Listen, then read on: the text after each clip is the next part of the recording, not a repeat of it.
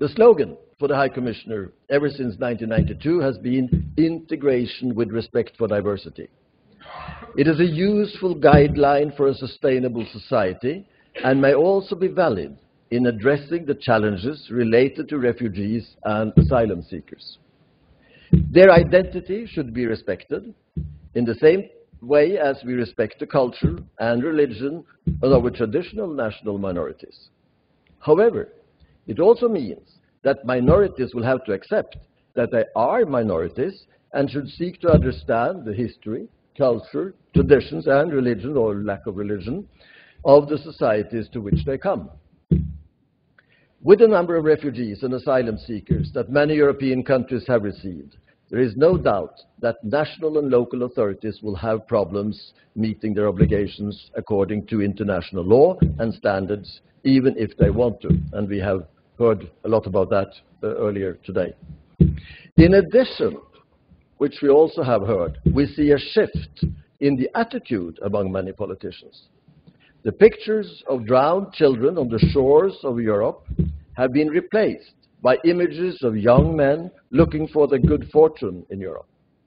This has produced a very negative rhetoric where closing borders, restricting access, and returning so-called non-worthy refugees has become the new mantra, instead of addressing the many challenges related to integration. If we allow this rhetoric to continue, integration will be even harder to achieve because the negative attitude with which we meet the refugees will resonate in the wider population.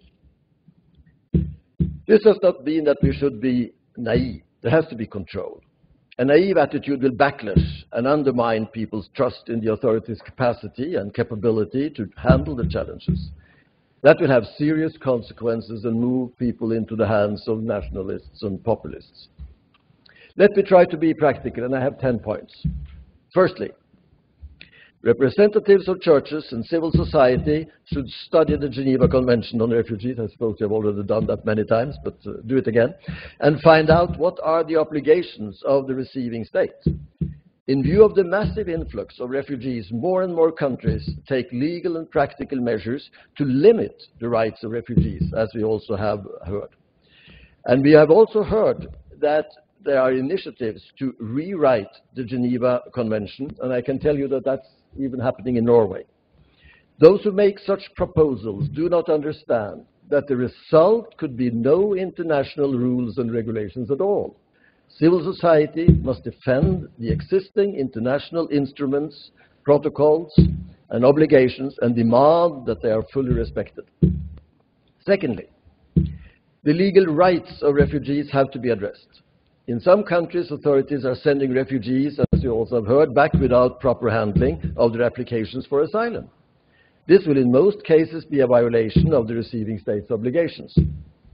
Who represents the refugees in these legal matters? There should be a demand for identifying an ombud or establishing an institution responsible for this. Thirdly, as soon as possible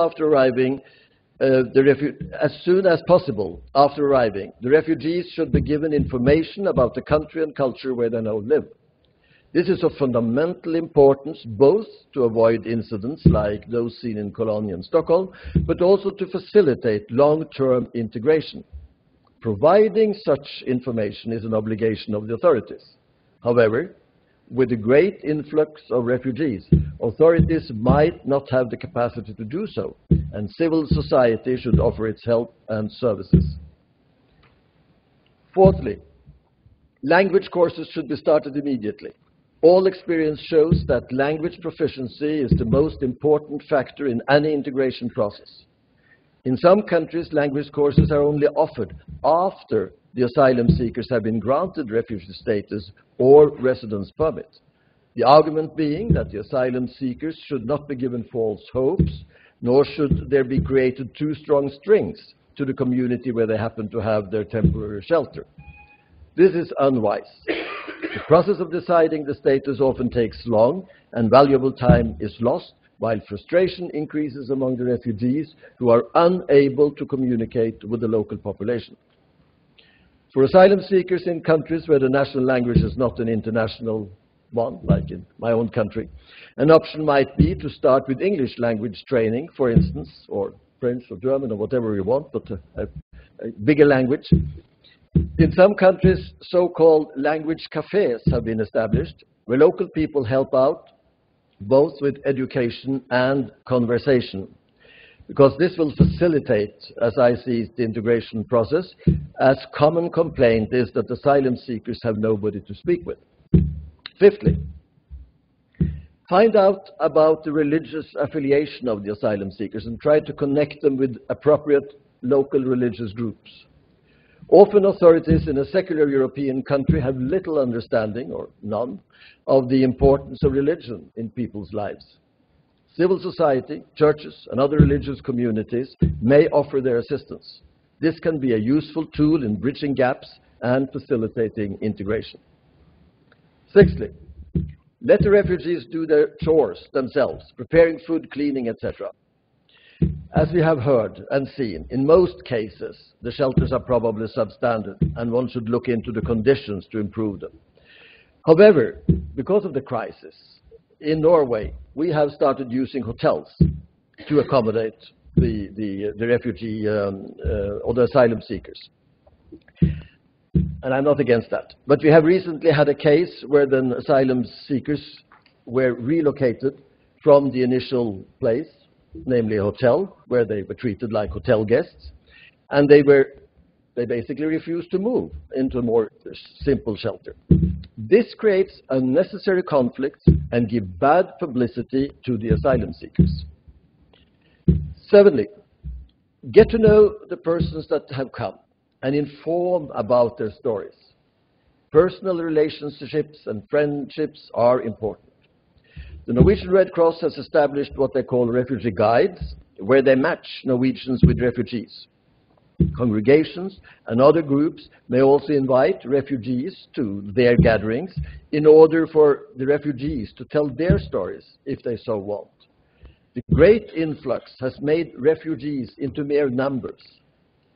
It would help the understanding and acceptance of the newcomers if we can see them as individuals and learn about the reasons for fleeing, as well as their life before fleeing.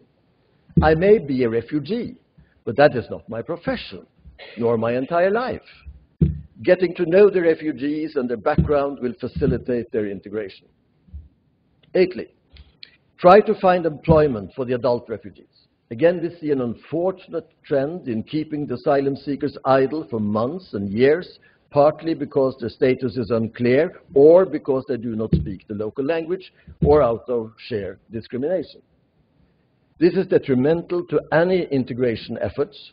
Again, churches and civil society might be able to step in. Ninthly, education is fundamental for long-term success in integration. Adults may need better and more relevant education to be able to find employment. Even more important is education for children. Children's education should have highest priority and should not wait till formal refugee status has been granted. This is also an area for civil society to monitor and help out. And finally, make sure that violations of national laws are not covered up. If churches and civil society do not address legal violations and crime carried out by asylum seekers, they play into the hands of nationalistic and populistic groups that will gain strength and sympathy and be detrimental to the long-term integration. To conclude, let me stress that we should avoid an overly altruistic rhetoric. No doubt we have a moral obligation to help people in need. However, addressing the refugee crisis is as much an act of self-interest.